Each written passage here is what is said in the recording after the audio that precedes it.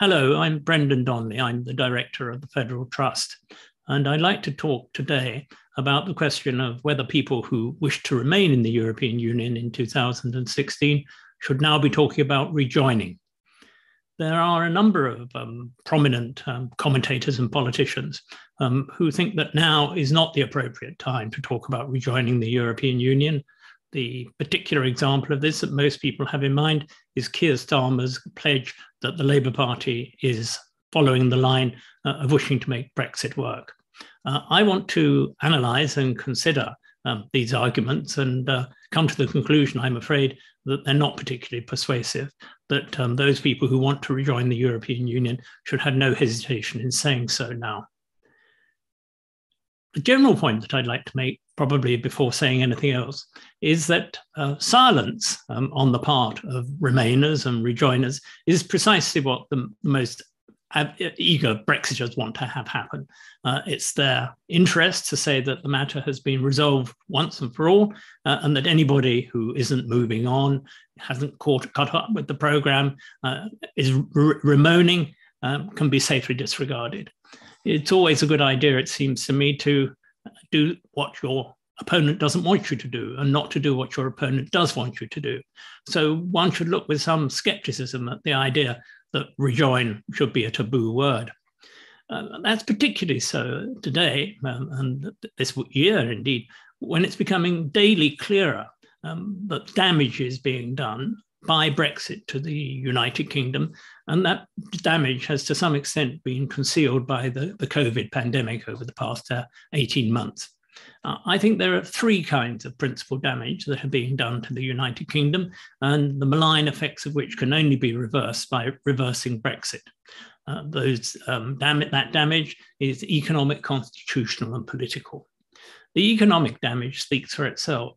Every day we hear of new groups of people, farmers, fishermen, seafood producers, financial agents, ski instructors, people with second homes in continental Europe, who are feeling the difficulties of Brexit. We had a study the other day that it might be 4% over a period of time in lost the economic growth that's caused by Brexit. I wouldn't be surprised if it's rather more, because there are dynamic effects of being outside of the European Union. People sometimes say that the effect of Brexit is that of a slow puncture. Well, slow punctures eventually become very rapid punctures, and I don't think that we're at the end yet of the problems that are caused to the British economy by Brexit.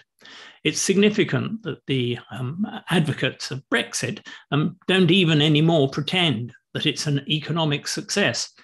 They either say that the successes will come in 50 years' time, well beyond the lifetime of most people in public life now, or, and this is a particularly insidious version of events, that the European referendum in 2016 wasn't about economics, it was about sovereignty, it was about freeing our borders.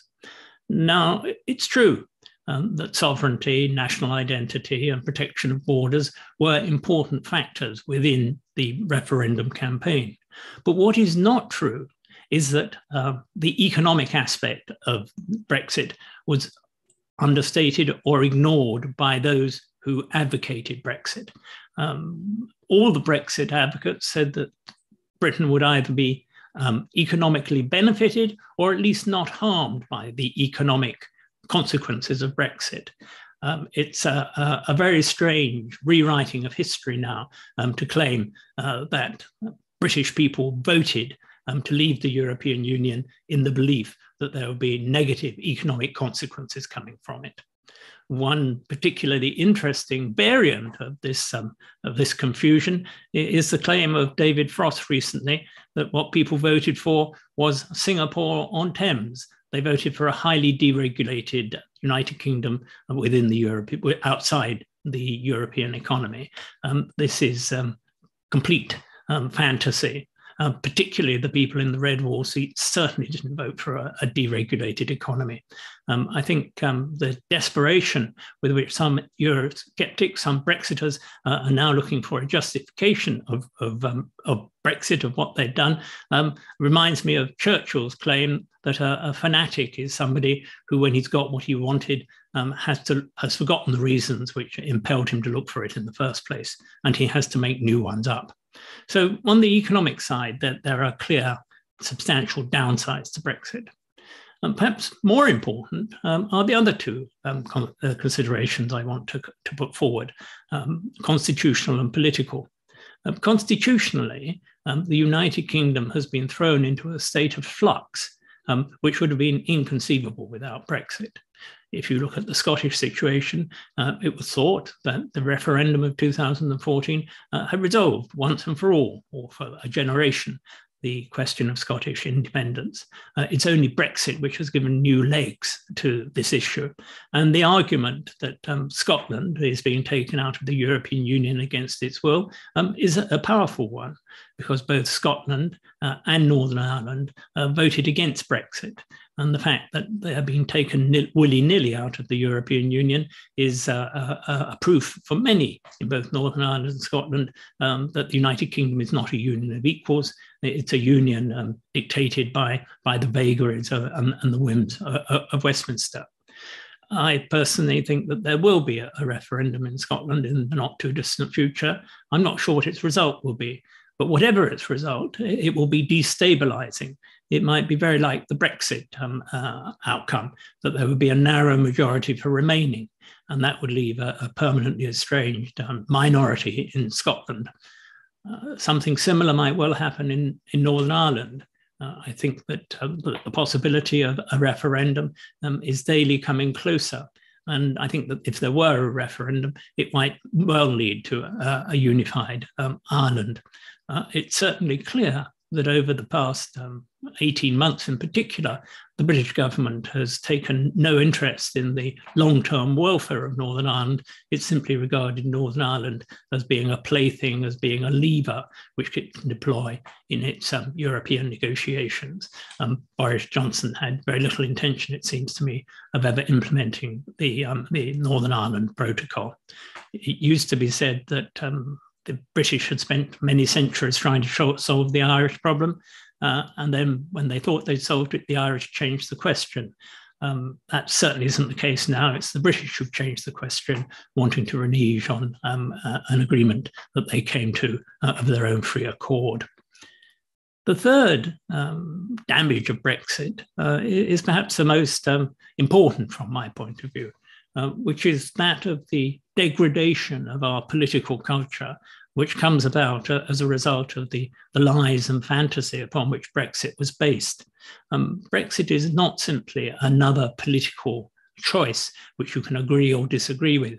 It was a fundamental reordering of our economic and political position within the world, based on lies, on exaggerations, on fantasy, on propaganda, with more than a hint of outside influences which had a malign effect. Now that has led many in the Conservative Party, the Conservative government, its supporters, to conclude that far from honesty being the best policy, dishonesty is the best policy, because it seems to work. We've had today, or we had yesterday, the issue of Boris Johnson finally remembering whether he'd attended a party or not, and the decision of the High Court that the VIP procedure, which was envisaged for the allocation of contract tax for anti-COVID protective clothing, was illegal. Both of those are enormously serious issues. And while it looks as if the question of the party may haunt Boris Johnson for a little longer, I'd be surprised if it leads to his resignation. But there's a shrugging indifference to mendacity on much of the part of much of the electorate, much of the media commentators these days, which is extraordinarily dangerous to democracy. It's the idea that you can't expect any better of politicians. And that, of course, is absolutely advantageous to the villains who, among the politicians who think that they will benefit from the misconception in the populace that nobody is any better than anybody else in the political world. So I think that the burden of proof, given this damage which is being done to Britain by Brexit, ought to be on those who want to say, let's not try to reverse it, or at least not talk about reversing it. And a number of arguments are put forward. One argument that you sometimes hear is that British public opinion needs to settle down. They aren't prepared to listen to arguments about rejoining the European Union. All that we need to do is say how badly and repeatedly say how badly the Brexit is going. And eventually people gradually will have their views confirmed that they should look for a closer relationship with the European Union and finally perhaps conclude we should rejoin.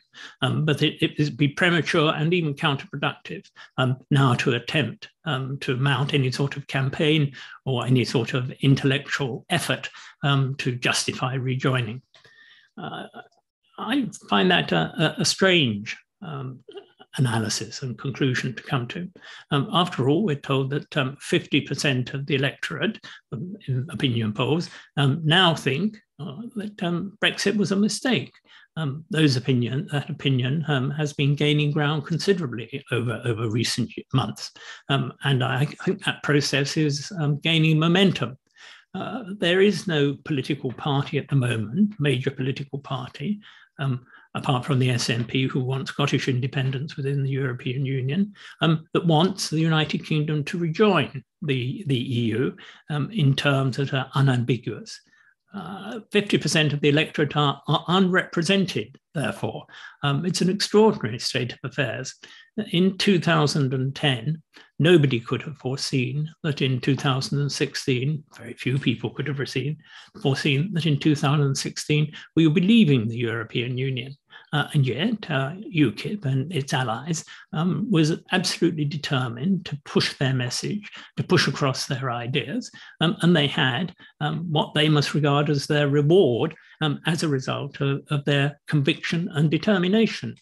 I can't see that in any sense it will be counterproductive to advocate rejoining the European Union if that's what you think is in the national interest. It might be a question for political parties how they approach the European issue, but for individuals, for commentators, and for lobby groups of one kind and another, I think that it's unnecessarily cautious not to be advocating rejoining the European Union as soon as may be. And of course, as soon as may be is a variable feast, because we come to the second argument that's sometimes put forward. Those within the European Union wouldn't want us back, and therefore it's a waste of time even thinking about it. I, once again, find that a strange argument. We won't know whether they want us back unless we put the question.